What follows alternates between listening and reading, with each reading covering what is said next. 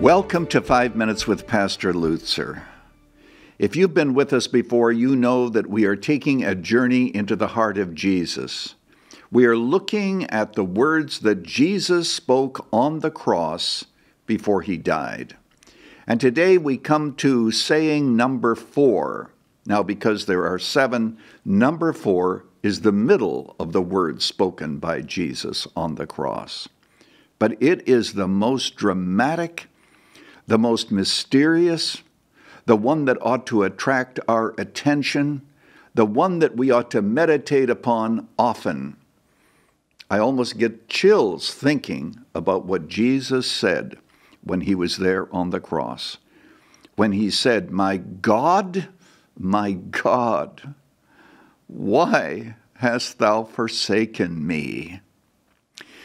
Now, by way of introduction, I have to make a couple of comments. First of all, let's remember that we should not see God as angry. He is angry over sin, but we should not think of God being the reluctant, angry deity and the Son being the loving, sacrificial lamb. No, actually, redemption was a part of the Trinity. They were united in redeeming, and that's why the Bible says that God so loved the world. The Father also loved, even though his justice needed to be satisfied. And then something else that's a little bit more theologically technical. Let's remember that there was no break in the Trinity. It's not as if their essence was somehow torn apart with this saying.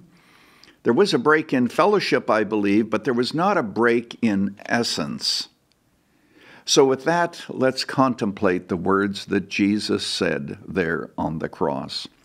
First of all, the wonder of the darkness. Darkness came upon the earth at 12 noon. Now it says 6 o'clock because in those days that's the way time was kept. From 6 in the morning it began. So there's darkness at noon. Why the darkness? Well, darkness in the Bible is associated with judgment. And what we find is that during this time when Jesus was taking our sin upon him, this was a special moment. No human eyes can even gain any access as to what happened, and we can only speculate. But if you can think of the torment of Jesus bearing our sin, was it not Isaac Watts that wrote, "Well might the sun in darkness hide, and shut its glories in when Christ the great Redeemer died for man, the creature's sin." Oh, those 3 hours of darkness. So that's one of the wonders that we are introduced to. The other is the wonder of the question itself. Why hast thou forsaken me? My God, my God. You should know that this is the only time in the New Testament when Jesus referred to God as God. Every other time, he said Father.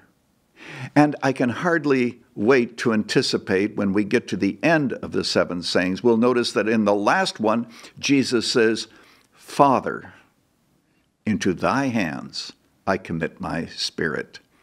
The fellowship with the Father was back.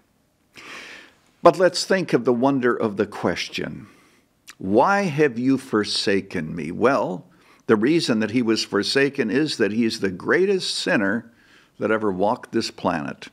There was no sin in Christ. He was sinless, but sin was laid upon him. He became legally guilty of the worst possible sins you could imagine. And so, in the midst of this, bearing the eternity of hell in 3 hours, what must that have been like? We can only speculate and we can think about it. It's so important, my friend, for us to realize that Jesus Christ suffered not just as man, though that was terrible, crucifixion was terrible, but he also suffered as the God-man. If the God-man did not suffer, like Luther said, if only a man suffered, we are not redeemed. but it's the God-man who suffered. And Jesus bore our suffering of an eternal hell in those 3 hours. I also want to point out that this was not a cry, however, of distrust. It was a cry of distress. Notice this, he said, my God, why hast thou forsaken me? God was still his God, but fellowship was broken. The human mind cannot grasp all that was meant and all that happened, except, let us remember, it was God doing that for us, that he might be justifying the ungodly.